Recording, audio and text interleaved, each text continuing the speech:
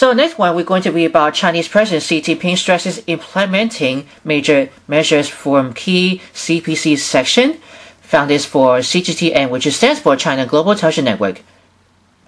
That's in Beijing for this picture. I'm going to give you guys for this paragraph.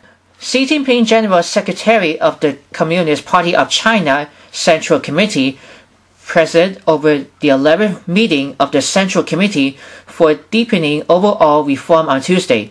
See also Chinese President, Chairman of the Central Military Commission, and Head of the Central Committee for deepening overall reform, stressed implementing the important measures adopted at the 4th plenary section of the 19th CPC Central Committee.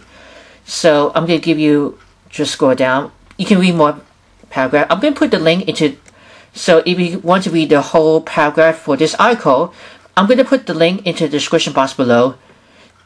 Or you can also read more about the 19th CPC Central Committee conclude 4th plenary section release coming your key.